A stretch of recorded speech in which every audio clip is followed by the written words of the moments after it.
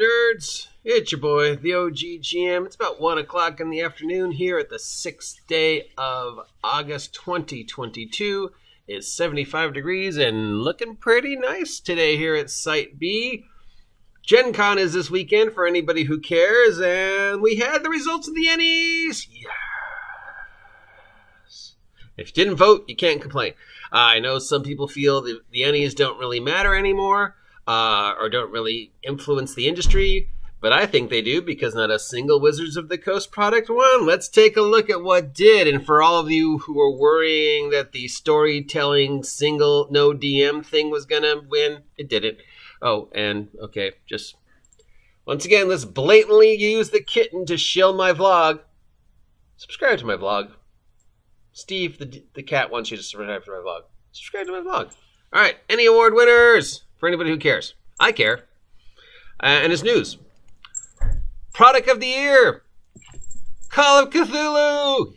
Yes, and Thirsty Sword Lesbians. I don't know. Maybe Thirsty Swords Lesbians, what you get past all the controversy and bullshit, is decent. I don't know. Best game, Root the RPG and Thirsty Sword Lesbians. Best adventure, Uncaged Goddesses and the Troubleshooters, the U-Boat Mystery. Fan favorite publisher, this one should come as no surprise, Darrington Press. Darrington Press, of course, is the ones who are doing the stuff for the Critical Role people. Will we see a Critical Role-centric role-playing game that is not produced by Wizards of the Coast? I hope so. Best Writing, Fate Forged, the box set for 5e.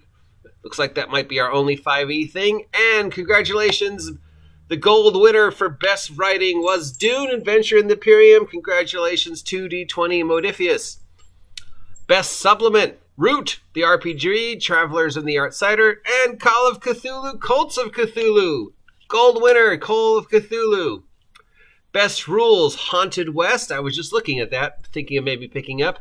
And here's our one nominee for the one everybody was worried about, Colostal, a solar RPG adventure. One for Best Rules. I can live with that. Best Setting, Jengishi, Blood in the Banquet Hall. This one I don't get at all, but whatever. Jengishi is the one where you played people in a Chinese restaurant who also fought demons. So, yeah,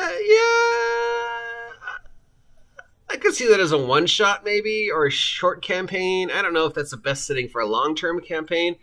And Tal'Dorei Campaign Setting Reborn, one for best setting, a nod to Critical Role for making the industry tons of money. I'm not surprised with that one. I wouldn't have given it to Critical Role, but whatever. Best Family Game, Questlings and Gold, should become as no surprise, is Wander Home.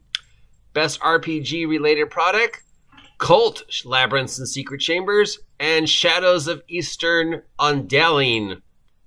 I don't even know what that is. It's a CD of music, I guess. Best layout was Cthulhu, Octung Cthulhu, 2D20 Game Master's Guide, and Delta Green, Impossible Landscapes. A double header there for Call of Cthulhu.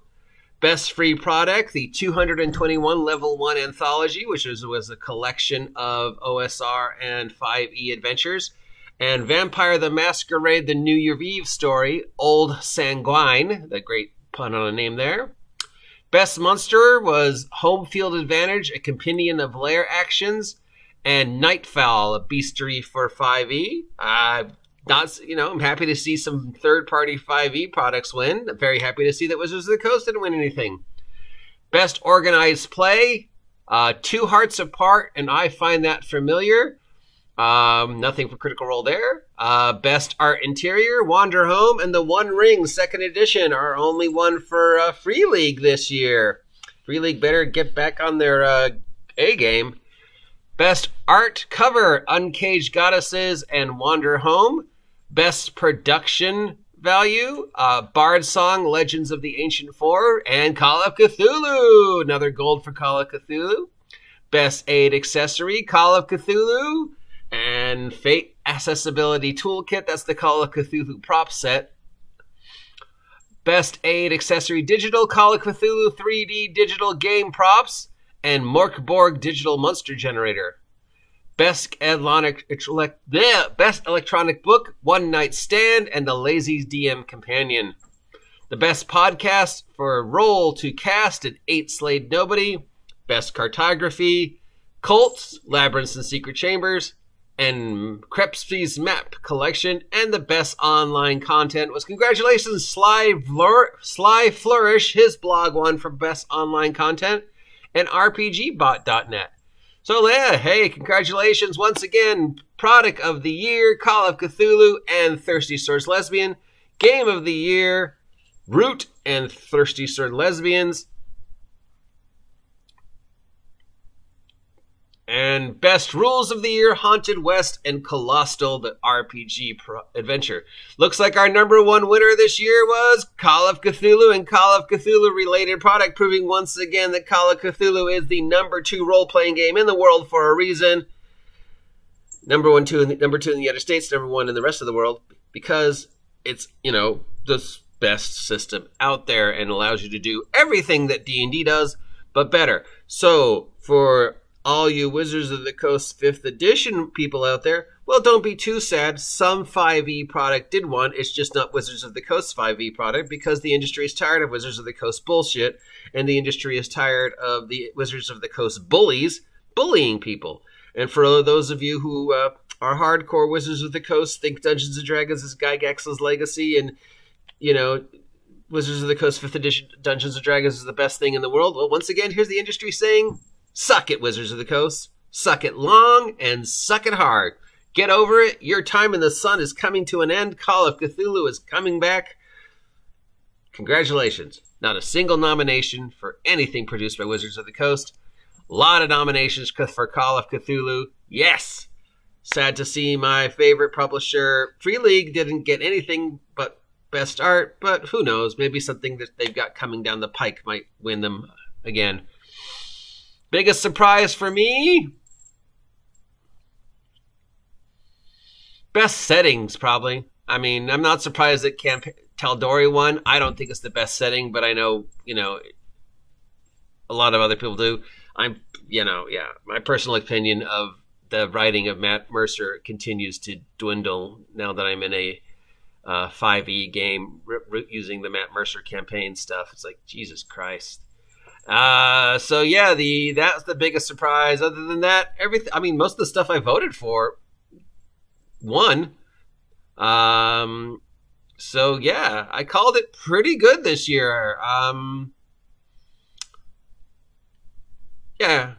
I mean, best adventure. I think I called something else for best adventure. Fan favorite publisher. I knew they were going to win that one.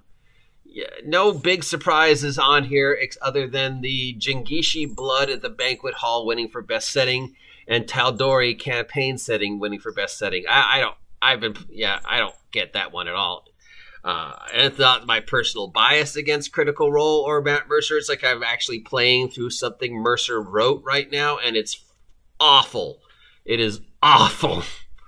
I will give a full review of that once the campaign comes to an end. But yeah, so yeah, Call of Cthulhu, bitches. Suck it, Wizards of the Coast. Well, that's it. I know most people don't get as excited about the Ennnies as I do, and think it's a sellout and crap and don't care. And that's fine if you don't. It's news. I'm going to report upon it. If you want to badmouth me for reporting on it, that's fine. Go ahead. Feel free. It's, clicks are clicks. So yeah, see you around. That's it. Bye.